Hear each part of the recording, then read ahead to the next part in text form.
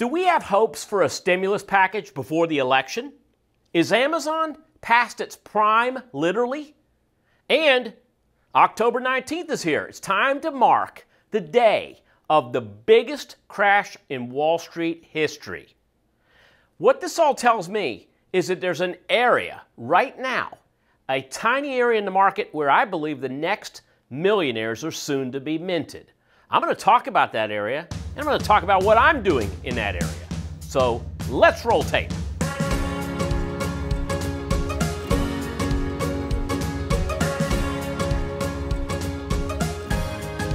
Hey everyone, Tom here. Welcome to Tom's Trading Room, where we spot opportunities, create alternative trades other than buying and holding stocks.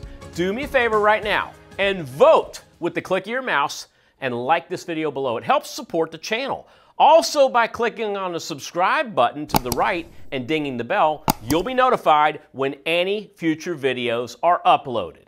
All right, so let's get down to business. First, over the weekend, House Speaker Nancy Pelosi is giving President Trump 48 hours to cut a deal for much needed stimulus for the American people, or it's not going to happen until after the election. This, in my mind, makes for a bearish setup before I talk about anything else. Now, Amazon last week had Prime Day, and it was actually 2 days. They reported a 30% jump in sales, which was absolutely incredible when you look at what they're already selling.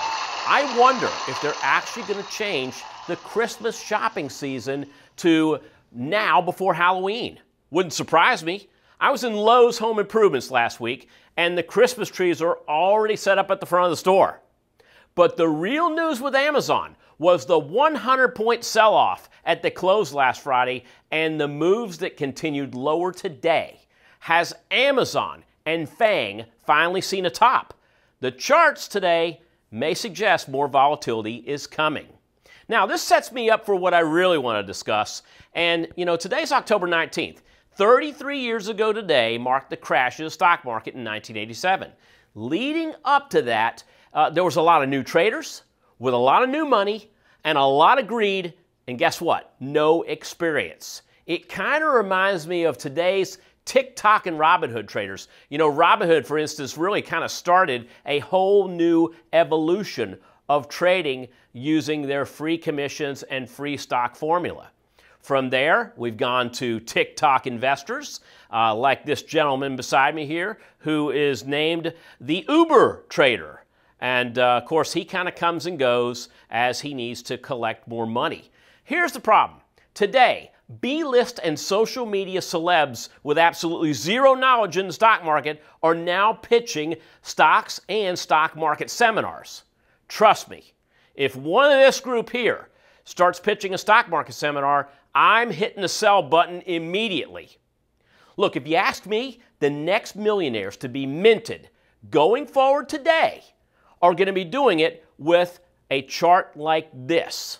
What is this? What am I doing with it? And what am I going to show you? Well, I'm going to do that right now. So let's go ahead and dive into my research and see what I'm talking about. So what I'm talking about here, if most of you don't realize it, is cryptocurrencies and more importantly, Bitcoin. All right, so before I get into the charts and my predictions, as well as a lot of people that are smarter than me, let's first talk about how to get started in Bitcoin if you're new to this. The first thing I would suggest you look at doing is setting up your first wallet. That's just a digital wallet. It's an online platform. That's what you use to buy and sell cryptocurrencies, just like you would, for instance, with a stock account, although they're not stock accounts, they are crypto exchanges. And one of the most popular ones is none other than Coinbase, which is www.coinbase.com.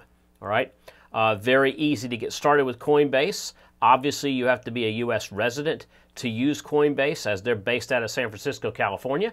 And once you get started and you fill out a little bit of information, then deposit some money, you will be able to trade Bitcoin, Ethereum, Litecoin, and a couple of dozen other cryptocurrencies, which is fantastic because only even a short year ago, they had far fewer cryptocurrencies and microcurrencies that you could trade.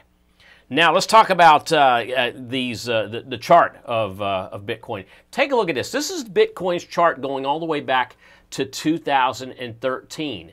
And back then, I was actually mining cryptocurrency right back around this area when it was only about $1 billion market cap. And so remember, Bitcoin actually started in 2009, but it started gaining popularity in 2013, and then as it jumped up, you may have heard of the person that bought the most expensive pizza, spent 10,000 Bitcoins on a pizza. And back then, obviously, they weren't worth anywhere near what they are now, but imagine 10,000 Bitcoins, against the price, which is over $10,000 per coin. You can only imagine what this guy's thinking right now. But moving forward, now if you take a look at what's happened in the last 7 years, this particular cryptocurrency, Bitcoin, has gone up 100-fold to go from, again, $100 per coin to over $10,000 per coin now. So what a huge move. I still think that this is in its early stages. I'm not the only one that thinks so. If you take a look at some billionaires out there that have a lot, first of all, they got a lot more knowledge on the subject than I do. They're a lot smarter than me, and obviously they're better capitalized. But if you take a look first, Wenceslas, he says that he believes Bitcoin is going to be $1 million by 2027. By the way, Wenceslas is the founder of Zappo, Bitcoin startup. He's also a board member of PayPal. So this isn't some guy out there in the middle of nowhere sitting on the moon eating cheese. He really he's very committed to this, and he believes that 5 to 10 years he's seeing this actually occur. John Pfeffer, who's a partner at family office Pfeffer Capital, he's looking at a $700,000 price tag, and what he sees is a trade-off between gold bars, which is currently being held as private investment, changing to digital assets like cryptocurrency, more importantly, Bitcoin. Here's a few more. Jeremy Liu is saying 500,000 by 2030. Now, he's the partner over at Lightspeed Venture. I've seen him on CNBC a few times. He also started up the company which is Ledger X. All right, I have a Ledger wallet. I have a few of them. These are cold storage wallets that you use to store your Bitcoin and cryptocurrencies offline, not at exchanges. Okay, and so he believes 500,000 by 2030. Mark Yusko, he is a billionaire investor over at Morgan Creek Capital. He's the founder. $400,000. He doesn't have a date on this, but he's looking at the math. Where you look at the gold equivalent, he's looking at gold today is at 8 trillion. And so he sees this as a very good alternative asset to gold. I'm going to give you two more, right? Roger Ver, Roger is an early investor in Bitcoin. He sees $250,000. It doesn't have a date on that one, but he believes that this thing could really spike in value. And then there's Kay Von Peterson, who has a $100,000 price target by 2027. Now, what do I think? Well, let's first talk about when the last Bitcoin is going to be mined, because they started back in 2009. And, as more of these Bitcoins get digitally mined, there's less that are left over. There's only a 21 million block of Bitcoins. They're not minting anymore. They're not splitting like a stock split. There's no more coins that are going to be available. That's one of the things people love about Bitcoin, is that it's the government, or no one else for that matter, can't print anymore. 2140 is the year that the last and final Bitcoin is likely to be mined.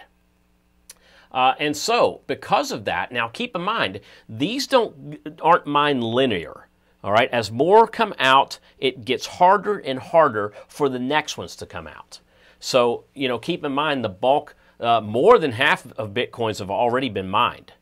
And so that number is going to, here in this year, we're going to see many more come out than in 10 years. So as that number goes down, okay, I believe demand is going to keep going up. This is what I think. I think that, first of all, there's smarter people with more money in this space than myself. But with the last Bitcoin to be mined in 2040, I believe, based on a dwindling supply and the increased ability to use Bitcoin as an asset worldwide, I like the averages between all these billionaire predictions. So I like, and I think it's very realistic, that Bitcoin could be worth $500,000 per coin by the year 2030. That's 10 years from now, right? Which the next question that I asked, and you have to ask yourself, is, well, if Bitcoin's at 10,000, it's actually over 10,000. We're approaching 12 right now. But if it's at 10,000, how many times does it have to double before it gets to 500,000? Because that's really the next portion of math that I want to know. And the answer is a little more than 5.5 times, right? So if you were to look at what I call Bitcoin doubles, it looks like this. The first double would occur from 10,000 to 20. The second double would occur going from 20,000 to 40,000. The third double would occur from 40,000 to 80,000. The fourth would be 80,000 to 160,000 per coin. And the fifth would go 160 to 320. And not even before you get through the sixth double, like I said, it's somewhere just past 5.5. Your sixth double would occur if Bitcoin were to go from 320,000 per coin to 640,000 per coin. Now, Bitcoin is only one of several cryptocurrencies out there in the space. I also think Ethereum is going to catch fire and be a big one soon as well. But I wanted to share with you, in what can be times of uncertainty, times of a market top, times of an election, which every 4 years they're always historic, aren't they? But also times of we're seeing melt up and mass hysteria where people are getting into the market and throwing everything they've got at it with very little, if no, experience. All right? To me, makes this space one of the areas that has the least amount of risk compared to the most amount of upside. Hey, thanks again. If you found this video educational, then be sure to like and subscribe below the video. Also, be on the lookout for part 2 of my Trading Essentials series that will be uploaded to our channel later this week. See you soon.